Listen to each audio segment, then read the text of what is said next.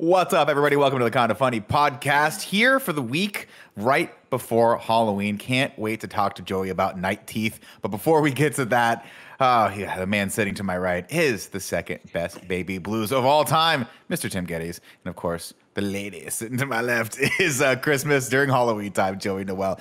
Joey, did you watch Night Teeth? No, completely forgot about it until you said it. Good, because I was going to owe you an apology. I was like, Joey, this is the thing we're going to watch this weekend. We're going to watch Night Teeth. This movie looks great. Me and D got 15 minutes into it, and I'm like, this is yet another. You got me again, Netflix, with your Netflix originals. Tim, you know how sometimes Netflix originals, you're like, oh, this could be the sleeper hit of the year, like to All the Boys I Loved Before, or The Kissing Booth 1 and 2, maybe not 3. Night Teeth looked great. I get 15 minutes and I'm like, how did they make this movie so boring? I'm going to need a explanation of what the hell Night Teeth is. It's okay. Perfect. Thank you, Tim, for setting me up for this. I'm glad you asked. Of course, on the ones and twos today, the Nitro Rifle himself, taking a little break, taking a step back from having his image out there, right? He just wants his voice to be heard, and he's actually running the show today because Kevin, unfortunately, is still fighting water moccasins. Water snakes have attacked... They have attacked his body and his home, and he is fighting them off left and right. We've asked Joey to help, and Joey just said, no, thank you, sir.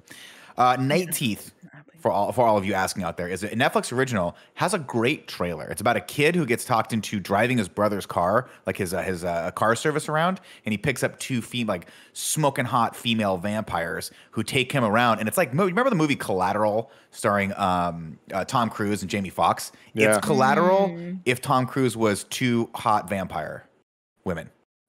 Got it. Oh, shit. Yeah, which I'm like, oh, that's a great concept. But about 30 minutes into this movie, I'm like, oh, man, they just fundamentally dropped the ball with this film. That's 100%. A bummer. I was hoping it was going to be like a Jennifer's Body, like cult classic-y Halloween thing. I've never seen Jennifer's I've never Body. seen it either, and I feel like I'm missing out.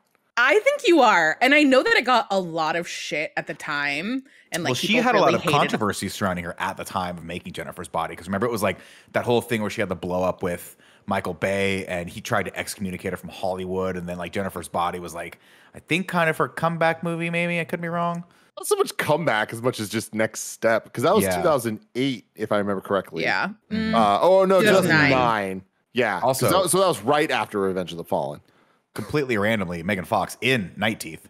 For well, yeah, that's what I was like hoping. Yeah. I was like, what? they're gonna like make her. She's like gonna be an ode to it. She's in it for 5 minutes, and I kid you not. And I am not one of those human beings that rails on Megan Fox. I actually think she's a fairly competent actress. But there's phoning it in, and then there's like not knowing what the movie is about. And she is like a step to the left of both of those things in this movie. Like she is not even close to having a character in this film. It's great.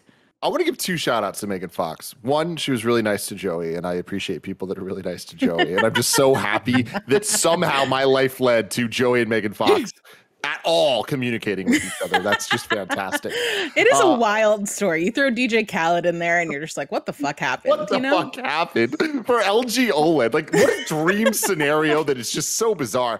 But then there's the other side of it where it's like, you know, Megan Fox was such a moment in time. She was such a moment in time. The like 2010s. Transformers. Yeah. And all of that stuff, right? And then it just kind of like, she kind of became a meme at some point. But I love that we're seeing this resurgence of people where they push through the meme ability and come back as their own memes even stronger. They kind of own their meme ship. And like her and Joey, which one is it? Chloe? Courtney? Which one? One of the Kardashians. Kourtney Kardashian. You got to tell me what she did. Which one? The one dating Travis Barker? Yeah. Yes. That's Courtney. So they have a whole squad right now because he's dating. He's with Machine Gun Kelly. Exactly. Yeah. Yeah. And they did this photo shoot together that like inspired a nation in many ways. Like it inspired Gia so much. Gia hadn't done her nails in like 20 years or something. She saw this photo shoot. She's like, I have to get my nails done today. And I'm like, that is really weird that these pictures would inspire you that way. Wait, I want to know what these pictures are. Yeah, why are we talking about like what was there something specifically about the nails that looked really, really good? I saw Machine Gun Kelly had like pearls stapled to his forehead in one of the pictures from like the I don't think we're talking about the same pictures. No, yeah. Okay. No. So it was a campaign for Kim Kardashian's like Skims like bodywear shapewear line, and she got both of them to model for it. Oh, interesting. I'm putting it in assets. Tim, you bring up this is just like the People magazine. While you bring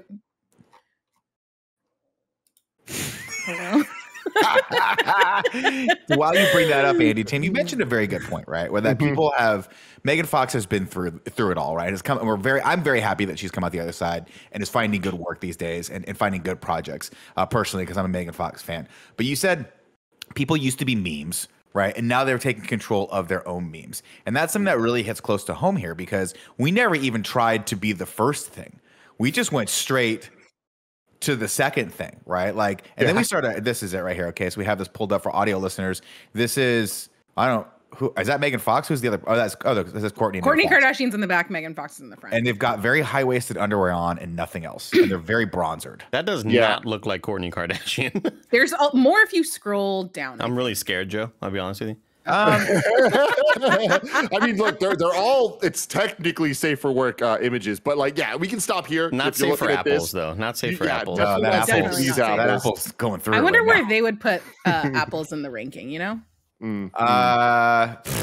I don't even know. But first off, if you're gonna pick an apple for it, don't pick that random witch apple. Red Delicious. No, they're terrible. That's some bullshit. They're terrible apples. Red Delicious is. Oh my god! Don't even get me started. Before we go too far into the Apple stuff, I don't want to get away from what is undoubtedly the greatest photo shoot of all time. I love that they didn't just take a couple of pictures. There are like about 100 pictures from this photo shoot in like 7 different outfits and like a bunch of different non-outfits, and all of it is just like the art design, just the level of care and precision that was put into making sure that every single one of these photos meant as much as it possibly can to as many people as possible. Dude, I really want to give him a shout out. Tim, listen.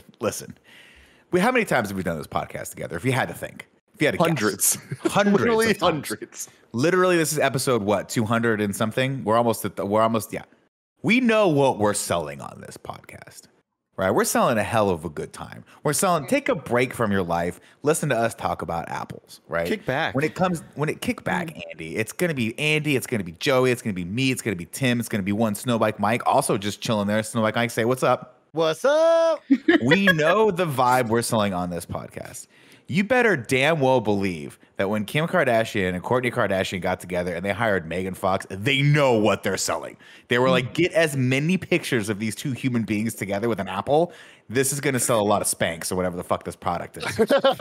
No, but I mean, like, I love it because there's a whole bunch of products and stuff going in, but I'm not kidding. When Gia literally saw this fucking thing, it was like, I got to get my nails done. And Joey, you saw the nails.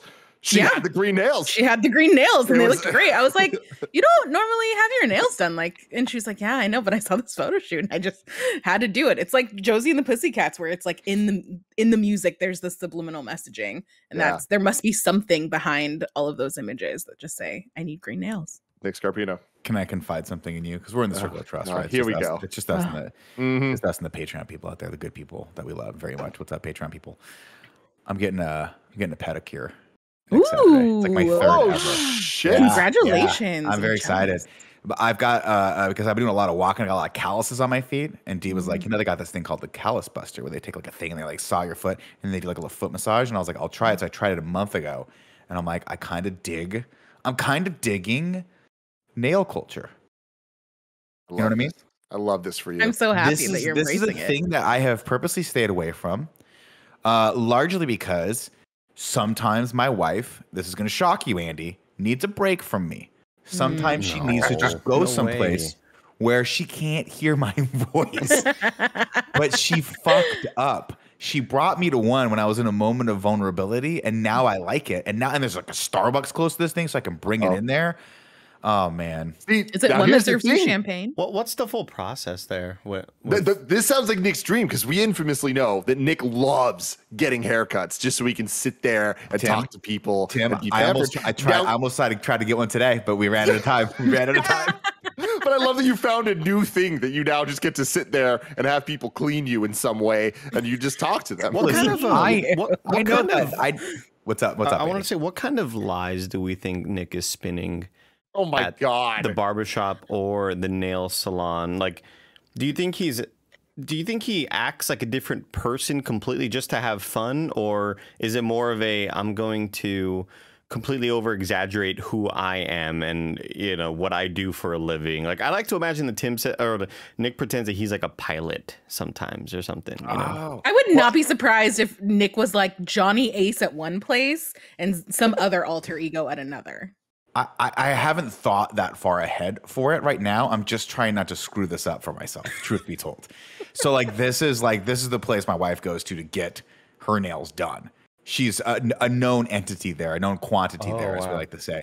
I'm not trying to screw this up for her, but Andy, give me 2 more, and I'm going to walk in like I own this place. I will say, real quick before you get to the intro here, I will say that, Nick, you used to have, I don't know if you still go to it, but you used to have a barber, like a specific guy that you would always go to. Okay, well, Eugene, I went to him once, and I was like, I'm never doing this again. But that's just a personal thing for me. I don't like that experience of sitting there and it taking forever and having conversations. I just don't like that whole thing. I want to be in and out and just like shave, call it a day. Right. But I immediately was like, I totally understand why Nick loves this guy. Like, because he might be the only person that is a bigger personality than you. In that he's great. He's great. Every time I talk to him, he tells me about another one of his kids. It's insane. Like, he has so many kids. I was like, wait, is this the one you just had? He goes, no, man, this is my second oldest. And I was like, how many kids do you? I think he has I swear to God, 6 or 7. It's clear kids. That he's forgetting who you are, and he's also embellishing his story, and he's lying to you and saying like, oh yeah, my 7 kids. Like I thought you said you had 5. Oh right, no, but 2 have been added. Like he kind of remembers like mid sentence. Fuck, I'm busted here. You got me. But isn't that what this is for? Isn't it? Like, can't you just like? I don't want him to remember things about me. I like the idea of starting new every single time because I don't have to think of shit to say. How you doing? Good. You gonna go up to the snow this season? Probably not. I don't ski so much anymore. After I hit 41, my knee hurts a little bit. Oh man, that's crazy. We talk about your kids. You rub my face. You cut my hair. I'm out. I gave you a 20% tip. You make me feel special. I'm out.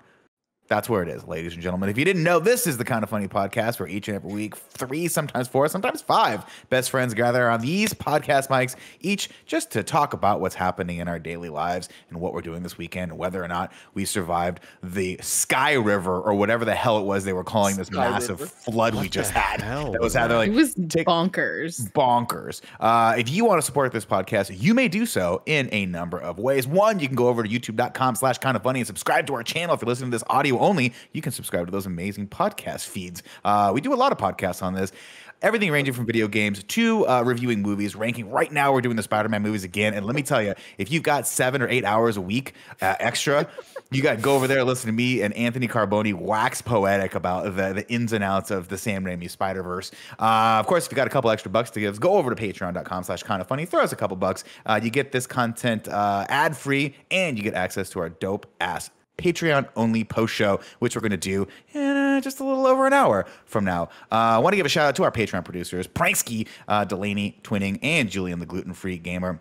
You 3 are the best of the best, and this is the last week that you're sponsoring this podcast until next month, and I hope to see at least one of your names on there because I like saying them because I've said them a month straight, and I finally got them right, I think.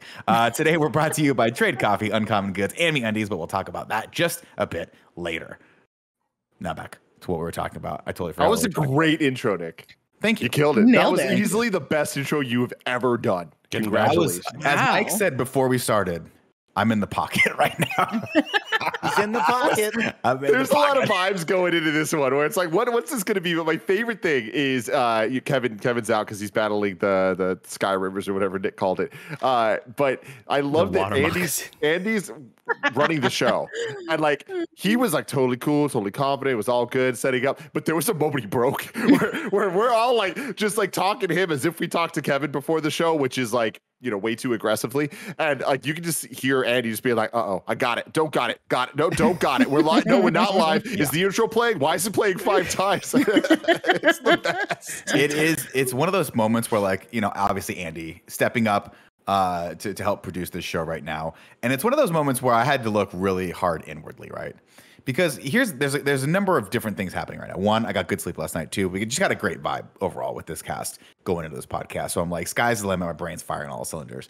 But the differentiator in this one, right? The wild card, as they say, is we're getting ready to start. Andy's setting shit up. SnowBikeMike drops in audio only. Pops in. And when Mike's here, I feel like I need to make it worth his time.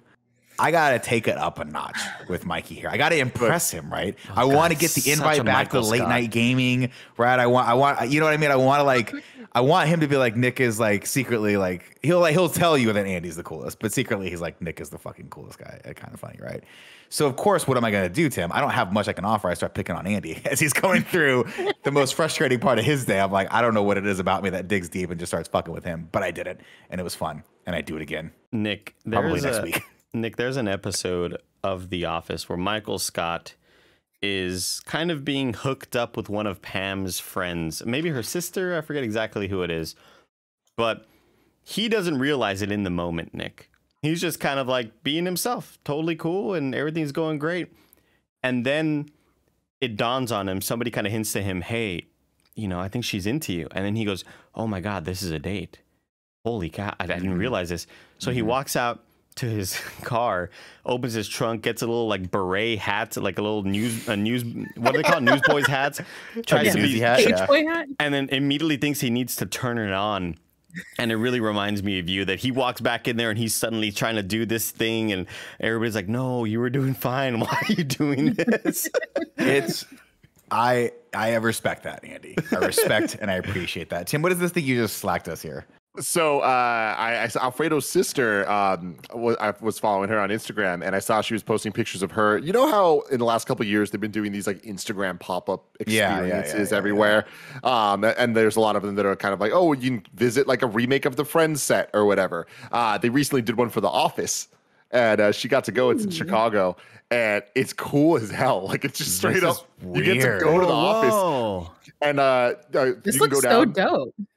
Go down, Andy. Yeah, there's a slideshow here. They have a ton of like so many references to the show, like just hidden throughout, and like you get to pose for pictures and stuff. And I'm like, this is so fucking cool. And I love that we're in a world at a time that like this is not only possible but happening and cool. This is awesome. This is actually a really cool idea. I mean, they went all out on this. First off, shout out to them having this like 1990s TV playing episodes of The Office in this conference room on slide 7. Oh, that's amazing. The Beet Farm? Wow. Also, the chili? Kevin's chili. Tim, this gives me a really good idea. If you look at slide 8, they have vending machines. I think we should have vending machines in the new office, in the new studio. Just make some of that cash. We'd make like we'd probably make like $2,000 off of SnowBikeMike alone. This is a great idea. Yeah. Now that it's us here, how do we make vending machines to capitalize off the rest of the team? I mean, Kevin alone would fund the vending machine, right? Well, here's what we have to do. We have to have a vending machine. What is the product that Kevin can't live without? Corn dogs. Yes. Milkshakes. Is it? Milkshakes. We have to have a milkshake machine. I feel like milkshakes are too far. It's just more aesthetically that I love. I just love the idea of little corn dogs in the little turnstile things. That's so funny. Guys, I'm sorry that I just keep grabbing things and running away. Who cares? This is we've definitely told this story before, but I'm gonna tell it again. Dude. So there used to be vending machines at IGN. There probably still are, but when we were there were vending machines, and it was a quarter for everything. No matter what you got in these things, it was a quarter. And that was cool because it meant like a can of soda is a quarter, but also a packet of Pop-Tarts is a quarter. Awesome. And it's just this is fucking dope. But it also meant that the cup of noodles were a quarter. And I kid you fucking not. We had a morning meeting every single day at 10 a.m. Every day. All hands, everyone had to be there. Mm-hmm. Every day, Sean Finnegan would come into the meeting, not at 10. It would usually be at like 10:03. 10:05 while the meeting's happening, walks it like he's been in the building because he's clearly coming from the cafeteria with a fucking cup of noodles, and he's just slurping that shit at 10 in the morning. And it was the most destructive thing ever. And that's like not a quiet food to eat. No. And he was not quiet eating it. It's an all hands meeting. We're all standing up. It's not like you can hide when you walk in. We're in a big circle, like standing up, and it's quiet unless you're talking. And that would be the thing. Now, Tim's obviously was very responsible because usually me and Alexis would walk in about 5-6 minutes after Sean Finnegan because I hated any meetings at IGN. I just refused to go to a lot of them. But God bless Sean Finnegan, dude. That dude is he just lived the life. You know what I mean? Like the threat of him sleeping at his desk is the best thing ever. I would do corn dogs for Kevin. I think we could figure out some sort of milkshake sort of variant thing here, Joe. Maybe are there like milkshake candies or something? Well, I'm sure we could get like protein milkshakes or something like that Kevin could get that would upset his stomach extra. If we also had brownies and chai lattes, I'm not going to point fingers at who would eat all of those, but you wouldn't be able to keep them stocked. That's the problem. No. If we had a vending machine just for brownies and another vending machine for Starbucks iced chai lattes. Oh God. First off, Mike would probably not even eat them. He'd probably still order them from Starbucks. I think he just gets off on having them delivered to his house. It's like a power trip that he has going on. Am I right, Mike? Yeah, I love that. I'll tell you what, my local Starbucks can't keep enough Frappuccinos in the fridge. So there's your challenge. Nick, you stock some fruit roll-ups individually, charge them for $15. Mike will buy those motherfuckers. I feel like we'll do that. We'll have another vending machine that's just Mountain Dew game fuel, but the rare ones. Like the one that's like it's like pineapple and hibiscus. Oh my God. It's like nobody wants this. Except for Andy. Andy wants to drink it, but he wants to drink it because he likes when people see him in pain on streams. Where he's like, I don't like this thing. No, it just keeps going. Nick, speaking of which, there's I don't know how public this is. I don't know whether I'm breaking any embargoes or anything like that. You're fine. But there's a pineapple Mountain Dew available, I believe, at Target, and it is it's exclusive to the Target, which I love. I love when stores do their own exclusive things, like when you can, you get the Taylor Swift CD cover here, but you get the cooler one if you go to Target. Like that's what I love when stores do that. They have I believe it's Target or maybe Kmart, but there's a pineapple exclusive. Is it Maui Burst? That's the one, Joe. That's the one. Burst. And I really think that maybe the Dew Dome makes an appearance, because like we need to I would love to re-rank the Mountain Dews and just feel like shit for at least 2 days because of all the sugar we're intaking. Solid 2 days. Yeah, too much. It's like that perfect combination of too much caffeine and too much sugar that just throws your endocrine system into like whack. Yep. So Joey, did you just flag that there? I did. Let me see this thing. I love all of this. Oh yeah, here we go. Maui Burst pineapple. Burst. Oh god, gosh. even the can design looks disgusting. Dude, with the blast. This is from January 2020, which is a while ago. Granted, still selling them. they're on sale. New to us, Nick. You know, if it's a rerun, and I haven't seen it, it's new to me. You know, absolutely, my friend. Oh my god, you just showed a picture of Sean Paul, which reminded me of Pitbull, obviously. And last week, the WWE had a pay-per-view in Saudi Arabia, the Crown Royale, like their annual thing they do. It's a really big show, but nobody wants to do it because there's a lot of political things with Saudi Arabia. It's a complicated mess. Right. So what essentially ends up happening is WWE is just like, we will pay the legends like Undertaker and shit so much money just to show up to this fucking thing. Mm-hmm. So they did that, but the Undertaker's retired, but they still had the Undertaker. So what they had the Undertaker do? The fucking Undertaker, you guys. But one of the probably the biggest legend in WWE history. He comes out, he does his entrance. The musical artist. It takes like 10 minutes of him doing the whole He walks really slow, right? Walks slow, all that. He gets out there. Undertaker, man, a few words, always, right? Yeah. He had some words this time, and those were, ladies and gentlemen, Pitbull. No way. God bless him. I fucking kid you not. I need to find the video because he does it, and it's just like, ladies and gentlemen, Pitbull. Yay! What the fuck? Don't stop the party. That's so weird. Is there no place that Pitbull isn't? He's Mr. Worldwide, man. It's like, it's in the name. I love it. Pitbull is a guy that I know very little about, but I feel like has just been famous my entire life. Yeah, I mean, he's been having hits forever. I couldn't tell you one Pitbull hit. He's been in almost every single Fast and Furious movie soundtrack, which when you think about that, like, Nick, guess how old he is. Of Fast and Furious. Guess how old he is? Yeah. Ooh, good question. I would say 52. 23. I think he's 43.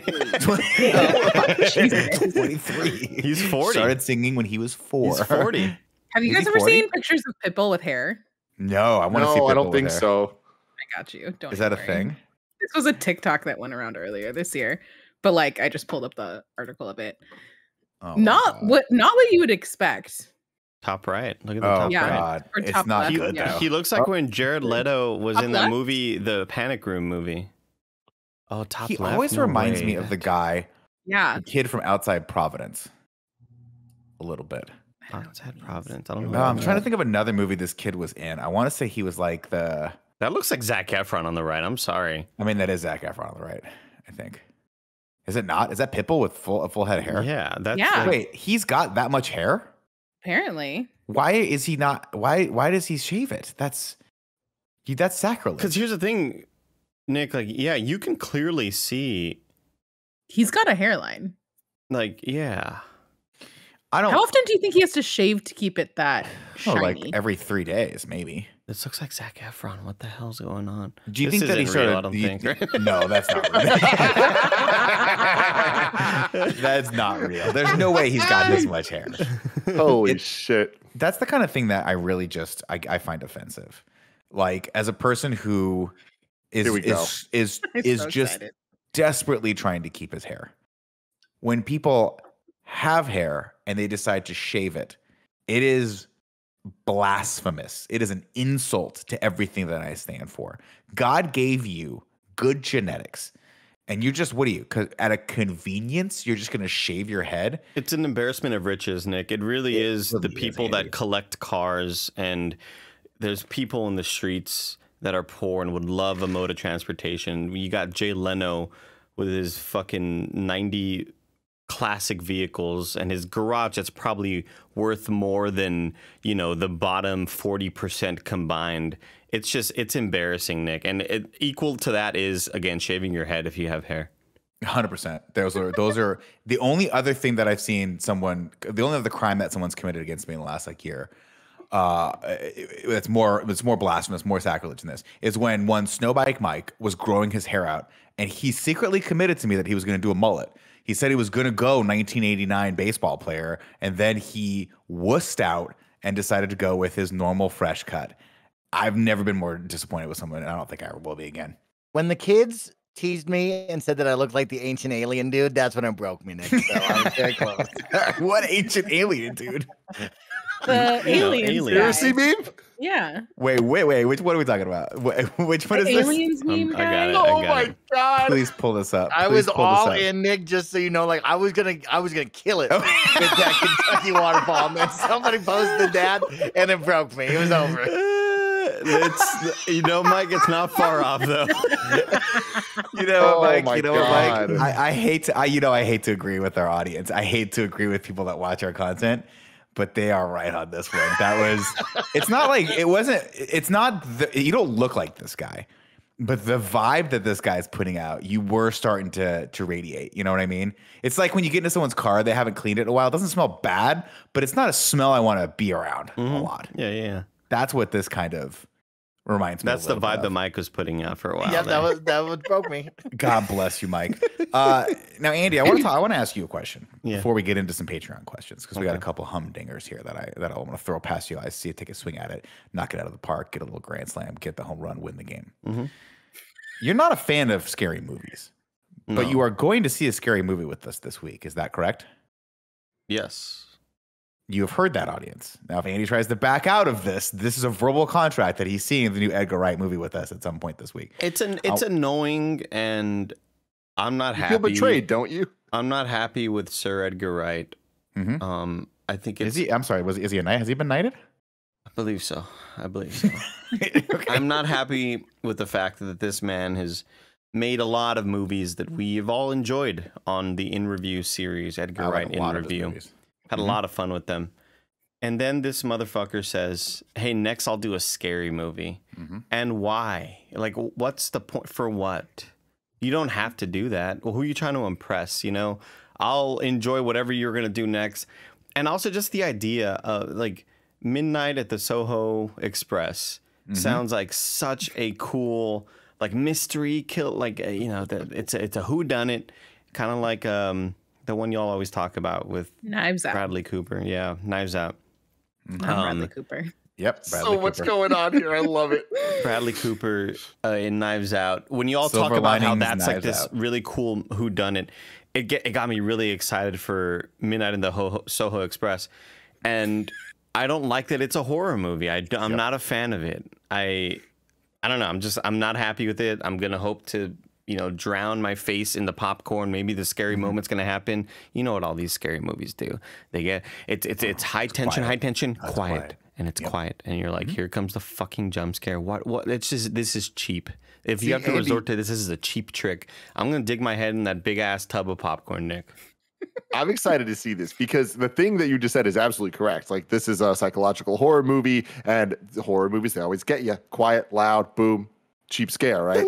This is Edgar Wright we're talking about. These transitions are going to fucking catch you off guard, and you're going to get spooked, Andy Cortez. You're going to get popcorn all over the place, and we are never, ever going to let you hear the end of it. I'll tell you what, look, I actually have a showing at another theater, so I won't be going to that one tonight. I have one at another theater that I'm really excited about, but I'll be alone. I'll be just by myself. Yeah, I mean, Andy, that this is actually a situation where we got early screener tickets to it, so you can't just go to another theater. Yeah, there are no other. Exactly. Can I propose something to you, Nick? I would love that, Joey. Go ahead. So we're all going to see this movie at some point. Famously, Andy, not great at handling the popcorn. Midnight at the Soho Express. Not great. Not great at it. It's not that he's not great at it. It's just that, like, when you have that kicker for your football team, Mike, that just consistently misses the winning field goal, and you're like, God, we got to do better than this guy, but you're just too lazy to get a new kicker. That's kind of like what Andy's like when you let him carry the popcorn. Go ahead, Joey. It's not true. I would like to recommend, for just some entertainment value on top of the movie, if we all get large popcorn so that every time Andy inevitably throws the popcorn for a jump scare, we just rotate in a new one. I'm fine with that. So it's fresh, equal amounts of volume. See how many times. And then Nick is going to eat all of it. Here's the thing, though. I don't know if I will experience a jump scare scarier than the one in Spider-Man 1. It's 2. When Franco is looking out at the city and he's hearing noises, and then you see Doc Ock's claw just come out of nowhere. Just punch that him got in the me like chest, that. That got me. I was like, oh my God, fucking Jesus Christ, Sam Raimi. That's a little too much right now. You are for sure going to get scared more than that tonight. Also, we're watching it in Atmos, which is like the loudest theater in the world. Dude, it was so loud when we saw that other. What did we see? Venom was so ridiculously loud, dude. Venom was like an awful experience. It's like they were like, we know this movie is not good.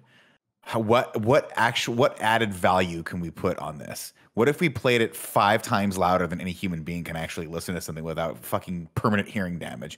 Yeah, that's the ticket. That's what we need. I've been chewing gum all fucking week, everybody. Like, I'm gonna get lockjaw. I bought one of those big ass boxes of bubble gum that you buy kind of in bulk, in a sense, and it's like, little 5-packs of Bubblicious. But it's about so you straight about bubble gum, not like minty bubble gum, Joe, Orbit or anything. And it's strawberry watermelon, something like that. But it's like 30 packs of these 5-packs, and I'm almost done with half the box because I chew them, flavor goes away, I set them down, and I might put it back in my mouth if I want a little bit more of a taste, and I'll set it back down. I'm setting it back down on the wrapper again, but I have a problem, and it's ridiculous with all the bubblegum that's just sort of sitting around me right now. I think the problem is less that you're chewing bubblegum or that you're putting it down and putting it back in your mouth. That's some psychopath shit.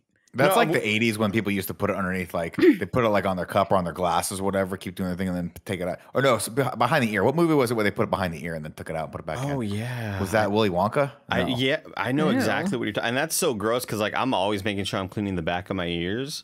And inside you don't want of my that ears. schmegma back there. Yeah. Yeah, there's always lint and there's always all sorts of things going on everywhere. Yeah, you don't want that extra, like that buildup. Gotta be You don't want careful. any buildup anywhere on your body.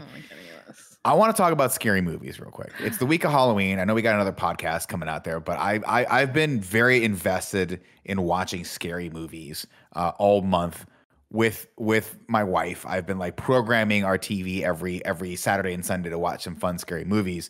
And I've also concurrently been watching the newest season of The Movies That Made Us, which are actually very horror themed. They've got the Friday the 13th, they've got Halloween, they've got Jesus God, Andy.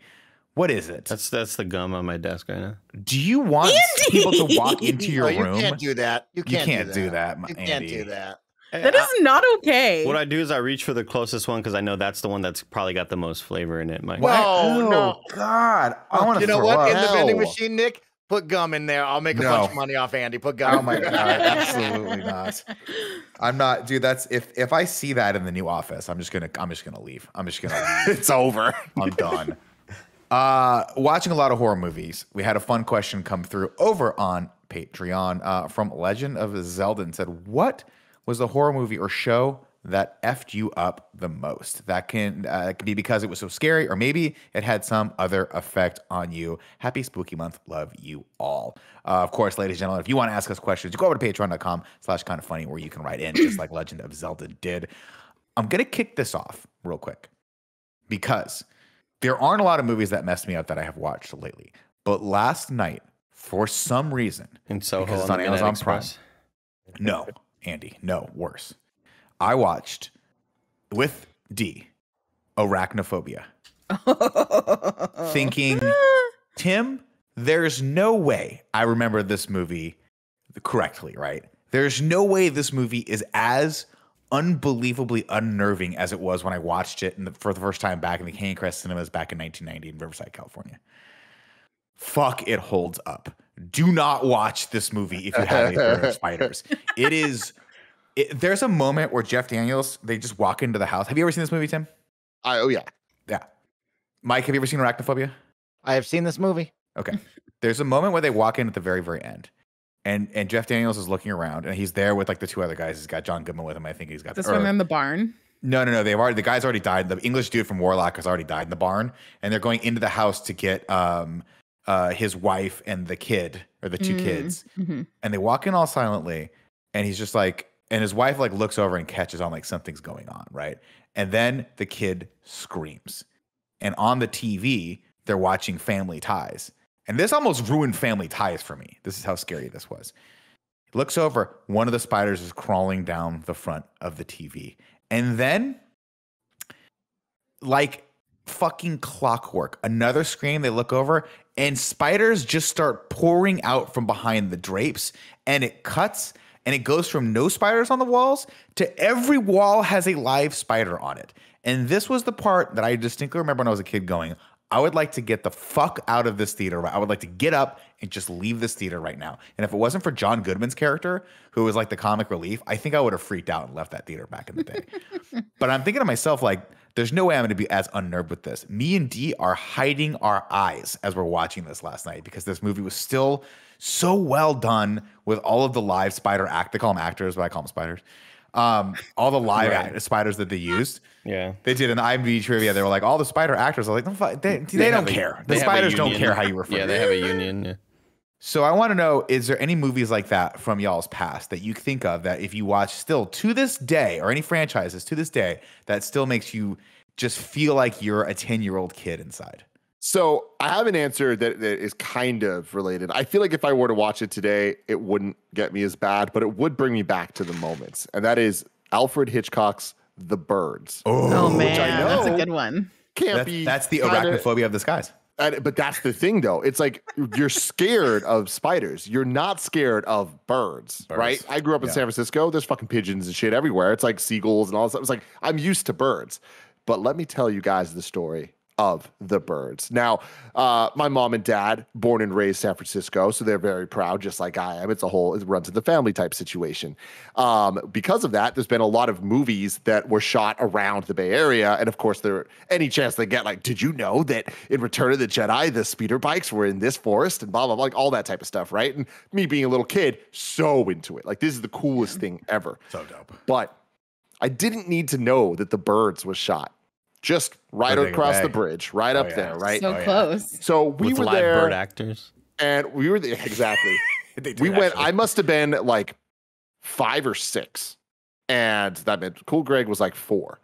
And we're hanging out, we're having lunch. And my mom's telling me, like, this is where they shot The Birds. I'm like, oh my God, that's so cool, but that's scary, whatever. And I fucking kid you not, about 30 minutes into this lunch, a bird comes out of the sky.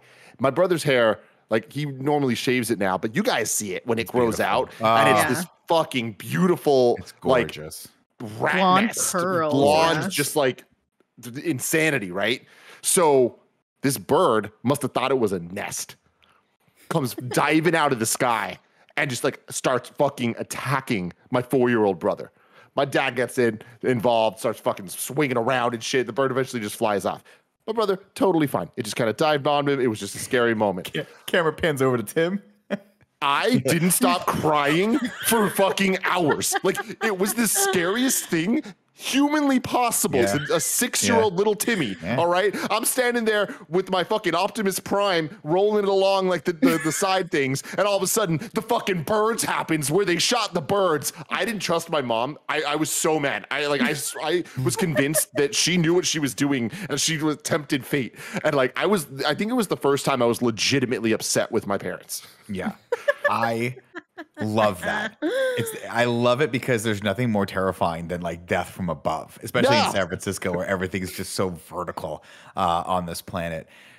Joey, what say you? Actually, before we ask Joey about her favorite horror, least favorite horror movie, we're going to take a second to tell you about our sponsors. Wow, the ads are at 41 minutes and 6 seconds. We could have probably put them a little earlier, actually, right before this topic, but I forgot. I'm a bad host. This episode is brought to you by MeUndies. Are you ready for mashed potato season, aka turkey with gravy and cranberry sauce season, aka every kind of pie and more season?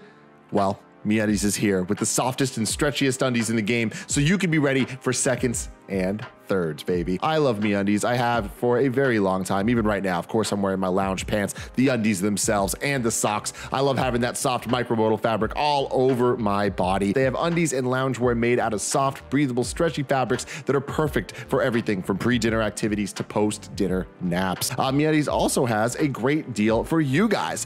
For any first-time purchasers, you can get 15% off and free shipping. MeUndies also has a promise. If you're not satisfied with any product for any reason, you can return your order for a full refund within 45 days. To get 15% off your first order, free shipping, and 100% satisfaction guarantee, go to MeUndies.com/morning. That's MeUndies.com/morning. And next up, shout out to Trade. Are you the kind of person who falls asleep already thinking about the next morning's coffee? Well, Trade's goal is to make every cup of coffee your best ever. The journey to your perfect cup starts with taking their coffee quiz. You use a French press, automatic drip, you're a cold brew person? No problem. Trade will match you to coffees you'll love from 400 plus craft coffees and will send you a freshly roasted bag as often as you'd like. Trade guarantees you'll love your first match. On the off chance that you don't, though, they'll replace it with a different bag for free. Me and Cool Gray had a lot of fun going through the quiz, trying to find him his perfect coffee, and he has been having a great time with Trade.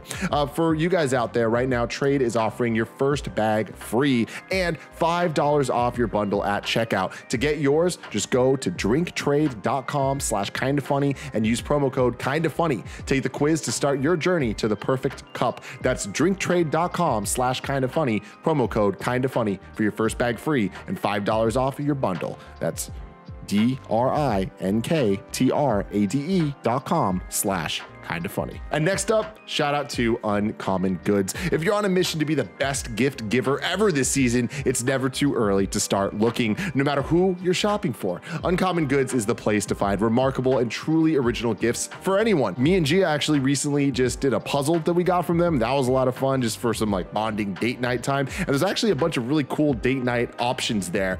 There was one thing that I was looking at that is a date night painting, where you get this, you get the package and you actually get a 90-minute session with an instructor. You guys get to paint together. It's a whole thing. It sounds like a blast. Uncommon Goods looks for products that are high quality, unique, and often handmade. They have the most meaningful, out of the ordinary gifts anywhere. And with every purchase you make, Uncommon Goods gives $1 back to a nonprofit partner of your choice. That's awesome. To get 15% off your next gift, go to uncommongoods.com/kindafunny. That's uncommongoods.com/kindafunny for 15% off. Don't miss out on this limited time offer. uncommongoods.com/kindafunny. Joey, what is a horror franchise that messed you up as a kid? Okay, I have some comments before I get to that point. One, Nick nailed it with arachnophobia. The scene of the spider crawling into the slipper has stayed with me for my entire life. anytime I put on a slipper, which is like multiple times a day. Yep. Like I like my slippers. I always have to like check. You got to check to make sure that anything's in there. You got to do the clap. Yeah. I do the clap Shake it every out. single time I put shoes on. I hate it. Kind of piggybacking off of that. Another horror moment that has stuck with me my entire life. Before though, you just reminded me of the one that got D last night. The one where she literally had to hide. I've never heard my wife, my wife, very even keel person. Mm-hmm. Nothing really affects her, right? She's married to me, for Christ's sake. At this point, she's like stone cold killer. Hides her eyes and balls up into a ball on the couch during the shower sequence in Arachnophobia. Oh, that's another. When the fucking spider comes down, and this poor actress had to deal with a live spider coming down and crawling on her face as she thinks, Andy, she thinks it's water at first, and then realizes it's a spider, and then bats it away, and it climbs down her nude body and then goes into the drain. And it's like, talk about the most vulnerable sequence ever. Horrifying. Spiders, kill them all. Why do they exist? Why do we still have them? Joey, I apologize for interrupting. Absolutely not. You're totally fine. A few weeks ago, I get a late night phone call from one Greg Miller. I answer it, and he was like, no, it was a good one. It was a, Joey, it's time. I need you to come take care of Portillo. Right. Perfect. I've been on deck. I've been living for this moment, Get in my car, start driving over to Greg's. I am on 19th, and in front of me is a logging truck. Oh no, dog. You nailed it with this, Joe. Yeah. Logging truck. I see it in front of me, immediately get over as far as humanly possible. Final Destination has fucked up so many things where it's like, I could not even tell you the plot, the characters, who else is in it besides Devon Sawa. But that logging truck scene has never once left my brain for my entire 32 years of life, or since I've seen this movie. That's terrifying. Final Destination 2's opening scene. It is just. What I don't remember that. Does the log go through someone's face like the Lethal Weapon 2, or what happens in that? Through the Highway to Hell starts playing as they're driving on a highway. Yeah. And then it's just a fucking comedy of errors of all this shit. But yeah, the logs all fucking fall off and it just turns into insanity. One day they'll make another Final Destination. And on that day, we will do Final Destination in review. And I cannot. We got to try to get Devin to at least be on one of those. 100%. That would be, I bet he'd do at least one. I don't think we can get him the commit for all of it. He's a busy guy. But if we can get it for the first one, that'd be amazing. And I'll just refer to him as his character in that. I do have another one though, which I must have told on some show. Maybe we not talked about this before, but I love going over them every Halloween. This is my favorite topic. The Blair Witch Project scared the shit out of me as a kid because I grew up movies is my family's thing, which is a weird thing to say, but my mom is a big movie buff, always wanted me to watch a ton of movies, all that sorts of stuff, and horror specifically is something my mom's really into.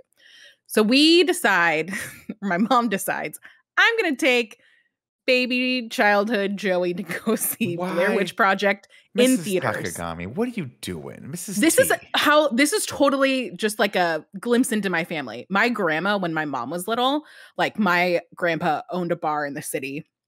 So he was gone at nights and stuff like that. So my mom would be in my grandma's room with her and stuff like that. And my grandma would be I feel the urge. And my mom would be so scared. And my grandma had convinced my mom that she was a vampire for a period of time just to fuck with my mom. That is the best. And my mom would be no, you don't. And my grandma would be I need blood. And my mom would be wait till dad gets home. And she'd be my grandpa, she's no, his neck is old and wrinkly. I want fresh blood. And it would just freak my mom out. And that's just the weird humor in my family. God bless. I love that.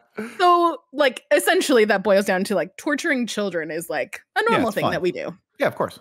So Blair Witch Project, we go. My dad's out of town on a business trip. We go. I'm scared. This is also, I feel it's so hard to tell this story because found footage was not a genre of horror at that time, and nobody knew if it was real or fake. There was that whole marketing campaign of it was unknown actors, so nobody knew who they were. It wasn't Steve Buscemi was hi, I'm here, I'm the Blair Witch. No, it was a bunch of noni. Exactly. How's that? Was that good? Andy, you're the master of impressions. How was my Steve Buscemi there? It's honestly not bad for a first try. Andy, can you give me a little Steve Buscemi Andy, can you give me the Steve Buscemi as Blair Witch, please? I don't know. I think like a little bit more nasally. Like, I don't know. I'm Steve Buscemi. I don't know what do you want from me? You know, like just something like that. Like, you know, I'll workshop it. Now back to Joey. I've also never tried that ever, and that was like easily like a 3 out of 10. Yeah, we're both sub 5 out of 10 for sure on those. So we go. I'm terrified. I have no idea if this is real. Like nobody knows. Like there was like some sort of like ARG before it came out. I don't remember. So we go home. My dad's out of town. One of the exciting things when my dad's out of town is I get to sleep in my mom's room. And that means all the dogs are there. And this is an exciting, fun thing. So we go to bed. In the middle of the night, somebody's car alarm starts going off. Stressful, annoying, whatever. My mom is like, who the fuck's car alarm is still going off? Like, it's been going off for like 10 minutes. She goes to the front of the house and looks out the window and realizes it's coming from our car, which like we don't have a car alarm on our car. So she's like, what? I don't understand what's happening. She goes downstairs. I said, I have seen all the movies. Yeah, I'm not going. I'm staying upstairs with the dogs. Yeah. My mom goes, she opens the car door. It's not a car alarm. It's the car horn is like stuck and just blaring. Oh no. So mom's like, is it Blair Witching? Blair Witching. Blaring witch. Nice. So she just starts like hitting it because she doesn't know what else to do. And just like out of the corner of her eye, she can see one of our neighbors used to rent out a bunch of rooms, just a dark figure with the lit end of a cigarette, just watching, not saying anything, just watching. So my mom's like hitting this car horn, trying to figure out what the fuck is happening. Eventually gets it to stop honking and then like runs inside away from this man who's literally never said anything, but is probably like 20 feet from my mom, just smoking a cigarette and watching. He just keeps, every time she looks back, he's just a little closer. You're like, all right. Oh gosh, I could not handle that. Right. Comes back upstairs, literally has never happened ever again in the lifetime of owning that car, but happens to be the one time we see Blair Witch and my dad's out of town. I love it. I've never once recovered from that story. And that's why I think that there's something out there. I don't know what it is. Sometimes I don't want to ask too many questions. Oh, the devil's real. The devil's real. Demons are real. The devil's real. The devil's real. Blair Witch messed me up too, for sure. I would like to, I don't want to put this person on the spot, but I would like to ask Mike if he could, if he's comfortable telling us why he doesn't like horror movies. Yes, Nick. I would love to tell you the story. Here we go. Why I don't like horror movies. It's the funniest fucking thing I've ever heard. So back in 2006, a movie called Texas Chainsaw Massacre hit the scene. And everybody was very excited. And there's one thing that I love about my mom is she is a huge horror buff. She loves all of the spooky, scary things around Halloween. And she loves to get a little fright to her system. So one day, it was a nice Saturday afternoon. It was me, my mom, and my best friend, Cole Capsalis at the time.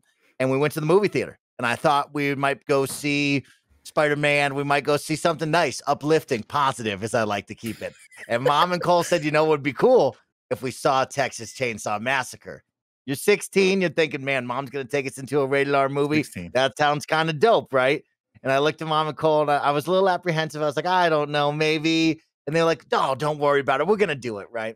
And so we go into Texas Chainsaw Massacre. It's us and one dude sitting by himself. And I'll tell you what, if you ever go to a horror movie and there's just one jabroni sitting by himself, you probably shouldn't be in that movie theater because that guy, he's got to screw loose, okay? I'm going to be honest with y'all. So we sit down.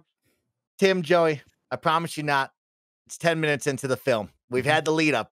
It's a bunch of hot college bodies in a minivan driving through the state of Texas. They stop at a scary gas station. Scary people are there saying, oh, don't come to this town. You don't want to be here. And they're like, oh, don't worry. We're going to party, right? Then all of a sudden, 2 seconds later, they drive down the highway and this girl runs out of the bushes. Penny. Penny doesn't look good. She's got dirt. She's got mud. She's got blood on her. And she's screaming about something bad. And I remember gripping the chair real tight going, oh, I don't like this setting. And all of a sudden, Penny reaches up into her hoo-ha and pulls out a revolver and shoots her brains out 5 minutes into the film. I immediately stood up, looked at Mom and Cole, and I said, we're leaving right now. Face full of tears, crying in front of them. I said, we're leaving. And they said, Mike, the movie hasn't started yet. I said, no, we're leaving right now. There's no questions. And they both stood up, giggled, and we walked out of the movie theater. The guy looked at us. The one loner dude looked at us as we left. And at that point, I had never watched a horror movie again since then. And I'm still scarred to this day. I watch I have a TV running all night long because I'm afraid that Texas Chainsaw Massacre man might come and murder me in my sleep. So my thought process is he'll see ESPN on, think that I'm awake, can't murder me if I'm awake. You got to be sleeping. Yeah. Oh, those are the rules of Leatherface. Yeah. Now, I just want to point out that Mike at no point has seen Leatherface. He does not know, doesn't know what he looks the like, context of what this person is. He just he calls him the Texas Chainsaw Massacre guy. Oh my God, I love gosh. this. That is so fucking funny. Mike said Bless that. Mike you. told me that story the other day. I was just like, that is such a that is so us. Yeah. I don't know what it is about this island of misfits toys we put together here, Tim. But God, we're so blessed to have everyone here. We really are. Another one I want to give a shout out to, and this is weird. I need to rewatch this as an adult because I don't know if this was a good movie or not. But it was the first time I can explicitly remember that Kevin and I watched what we would consider an adult movie. Where Kevin's mom was watching a movie called What Lies Beneath. Oh, I fucking love this movie. And Michelle Pfeiffer. That was a good movie. And I remember being enthralled by it. The one and where I she was like, cheated? yeah. And they're like, there's a lot of like twists and stuff. But what was in this movie was the first time I had ever seen what I now know is a trope that's overdone to hell. But the first time I ever saw a character look in a mirror and then turn around and like look back and there's something behind her. Yeah. And it scarred me. Like that changed everything where I was like, oh shit, there are no rules. This is the most terrifying thing I have ever seen. And I'm looking up this movie right now, and let me blow y'all simple little minds with a fucking fact. I need it. Guess who wrote that movie? Kevin Williamson. The answer is Clark Gregg, aka Agent Coulson. Really? Yeah. What the fuck? That's random. wild. That's one of those like David Hayter wrote X-Men. Like that's one of those facts. Yeah. That's weird. I remember watching that movie, and should we spoil this for people? It's an old movie, right? We can kind of spoil it. I would say, like, you know what? No, I'm not going to spoil this. Yeah, it's actually. I think it holds up. I haven't seen this movie since in probably 15, 20 years, but I remember being like, this is actually a really good like thriller horror movie because of a number of different things. Go watch that. I'm not going to spoil it for people. I like that a lot. I will go with It's weird. Where's the origin of Andy not liking horror movies coming from? It's weird, Joe, because you mentioned Blair Witch, and I grew up with an older brother who was 5 years older than me, and we had some cousins that were closer to my brother's age, that were a year or two younger than my brother. So I was always like the young kid around, like the cool older cousins and the cool brother. And like I remember watching Blair Witch, and I remember watching all the Scream movies as a kid, and they didn't really overly fuck with me, but I really think that it was, I really want to say that it was probably The Sixth Sense, and I've told that before. We went as a school field trip, and just the idea of like things being there that you can't see, and it was also just like the very non-threatening nature of the dead people as they're walking around looking horrifying and just kind of like sitting there, and there's that one kid with his like head blown off and like but they're not doing anything like scare like I don't know, that fucked with me so hard. And I remember in one of the scenes the girl's like under the bed. Misha Barton. No way. Yeah. Oh Misha yeah, Barton. What the fuck? right. So like that sequence plays out really like. Again, we saw that on a school field trip, and it really fucked me up. What kind of field trip did you see? Joe, this is like 5th grade or 6th grade or something. It was wild. And then that same summer, I went to Arkansas, and I hung out with family for about a month, and I would sleep on my cousin's floor, and I would immediately think of the girl under the bed. And that fucked with me on like a psychological level for a long time. And I think it was really that movie that kind of just gets. I'll be totally fine sleeping at night, Joe, and then like an image will just pop up in my head, and I go, oh fuck, now I'm just thinking of this thing now, and I'm freaking out about it. Or also Fire in the Sky really fucked me up. We've talked about that a million times, but that alien sort of abduction sequence is horrifying. One of the scariest things ever. That's on Amazon Prime right now, Andy. If you want to watch it with me, I've never seen it. Watch party. No, I'm good. I'm good. horrifying, and it's also just really gross, and like just everything about it was just really fucked up. Yes. And I don't really know what else, honestly. I remember when me and my ex-girlfriend went to go watch It, the 2017 one or whatever that was. Yeah, the newest one. Yeah, although the one before the newest one. Chapter 1. Yeah. Part 1. Yeah, chapter 1. And the sequence of the girl who plays the violin from the painting, and is it a violin or a horn or like a clarinet or something? I don't remember any. I don't remember this part. Are you talking about the part where the kid goes to like he goes like church? He goes to like a church or whatever. Yeah. And he sees the painting, and it's like that weird ass painting. Yeah, it's like the girl. She's painted all fucked up in the drawing, and then she comes to life out of that painting. Yeah. And it's just imagery like that really fucks me up. Whenever we talk about the way Japanese filmmakers and developers do horror with like the twitching of the bodies and stuff, like when we did PT recently, Mike, and Lisa, her body's like twitching all fucked up. Like it's that stuff that really is so unsettling to me. I hate that shit, dude. Hate it. I will say one of the things I've enjoyed probably most in the last like 2 years is watching Mike play Visage. That was an experience. Because I'm also watching him play it. He wasn't streaming to me, so I was just watching the stream, but I'm talking to Mike in real time, which is always awkward because he screams, and then I see what he was screaming at 20 seconds later. So my laugh is delayed by 20 seconds, but still really good. One of the other series that screwed me up before I go, I think I've talked about this before, but man, Nightmare on Elm Street. Go fuck yourself. I've never seen that. Fuck yourself. That fucked me up when I was a kid. And so Joey, you want to talk about shit that you're not supposed to watch when you're a kid. Well, the other day we were watching, me and Dee were watching Predator, as we do. It's one of those movies, Tim, it comes on TV, you catch it in the wild, you're like, we got to watch Predator, right? God bless my wife, she's like, Predator's on. I was like, fucking marry me again. So we get to this part in Predator. It was like, there's like multiple parts in that movie that are they're scary. It was legitimately kind of like a horror sci-fi movie, right? Which a lot of people don't realize because it's turned into just sort of it's ridiculous now. But back in the day, it was scary. And I was like, oh man, this part always scared me. And she goes, huh. And then we got to another part where he's doing the thing with like the razor blade. I was like, oh man, that part always freaked me out when I was a kid, when I watched this. And she goes, wait, when did this movie come out? And I was like, I don't know. And I looked it up and it was like, oh, it came out in 1987. And she was like, wait. She's like, when did you see it? I was like, well, I saw it in theaters. She goes, wait, you saw this movie? She's like, wait, when were you born? I was like, 1980. And she's like, do the math. And I was like, yeah, I was 7 when I saw this film. And she goes, you saw Predator in the movie theater when you were 7. And you think that maybe that might be a little bit of a reason why you're kind of fucked up. And I'm like, nah, come on. I just made us tougher.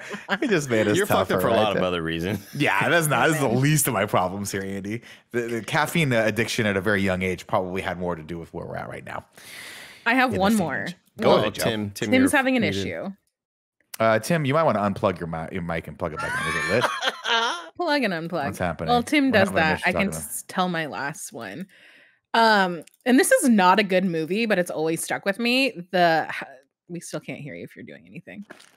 The House of Wax remix that came out in like the mid 2000s. Dude, no, Joey, the original House of Wax was fucking. I love the original House of with Vincent Price. It's so good. And the kid from the guy from Gremlins, right?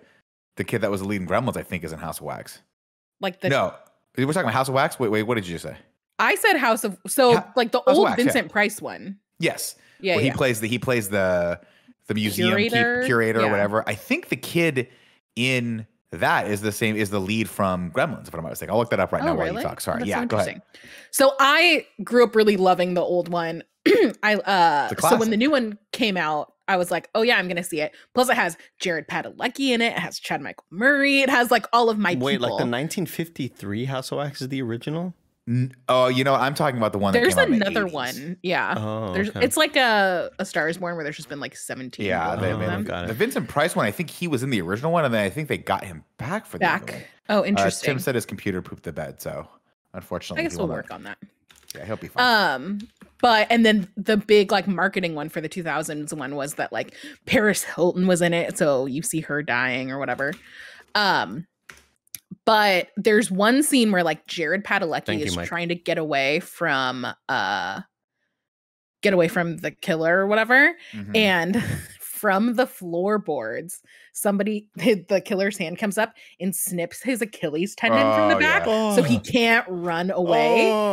And that has stayed. That's another like Final Destination thing that has stayed with me for my entire life. So like anytime I like turn off the light before I run into my bed, I'm always like to tiptoe, even though like under my bed are like drawers built into the bed frame. Like there is no under my bed for someone to hide, but I still can't get over it. And I'm like, that is such a fucked up thing to do. So they can't run. He was like dragging himself along the floor in it. That happened in, if you remember, that's what the kid does to the older guy in Pet Sematary.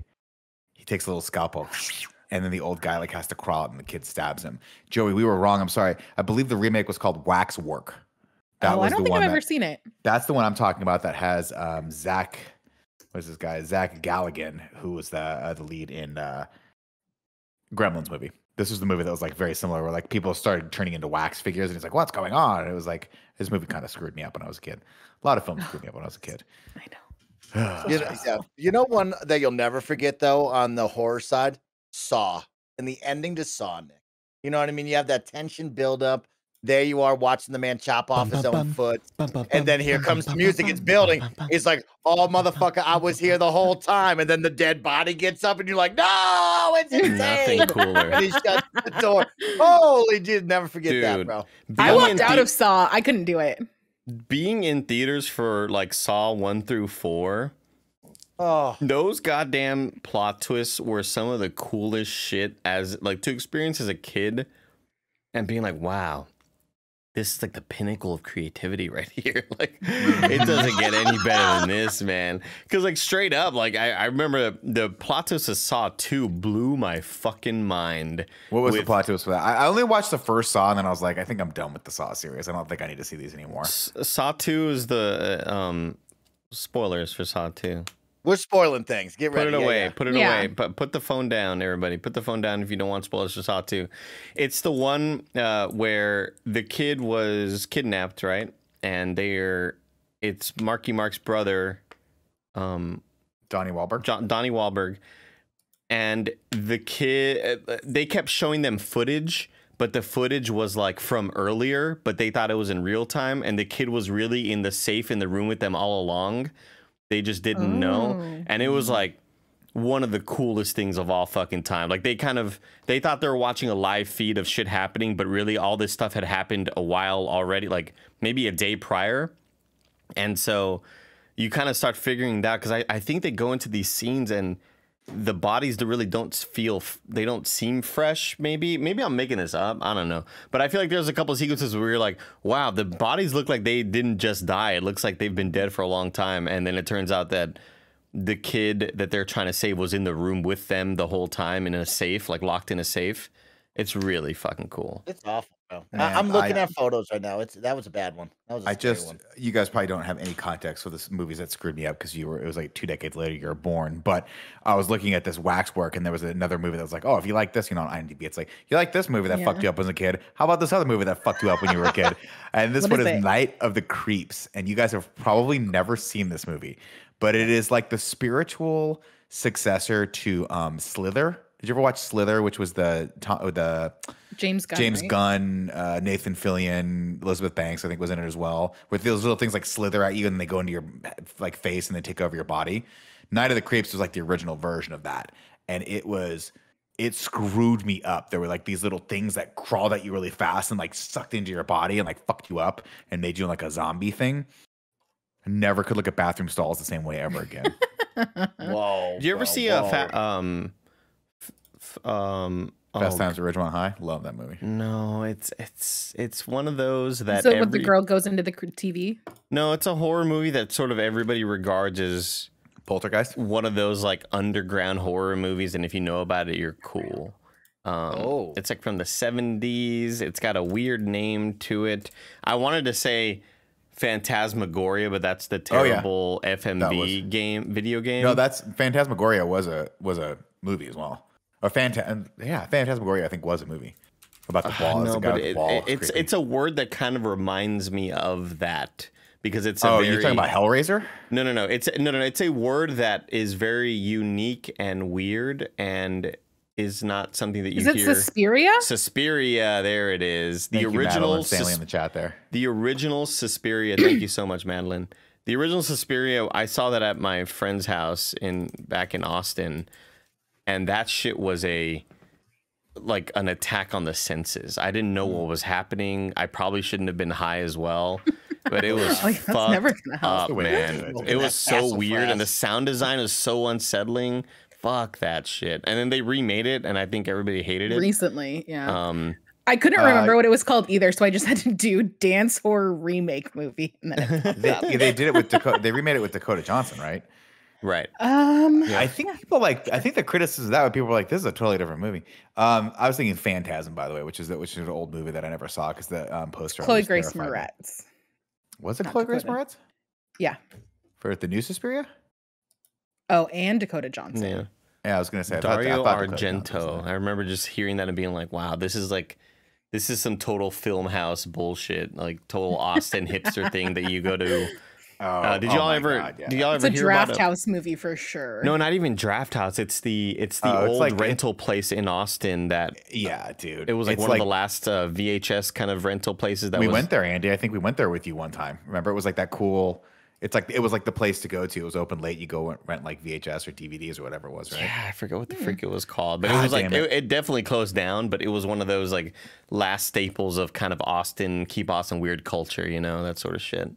Yeah, they would have there was always like a classic, like the classic posters that they would have like stapled around, like the ones for Scanners or Videodrome or all those movies that people like. You see T-shirts like, that's cool. I bet that's a cool movie. And you watch it, you're like, wow, that was some fucked up shit they did back in the 80s. Scanners is one of those movies that I didn't watch until way later, and I'm like, oh man, I wish I had seen this because it's actually a really cool concept.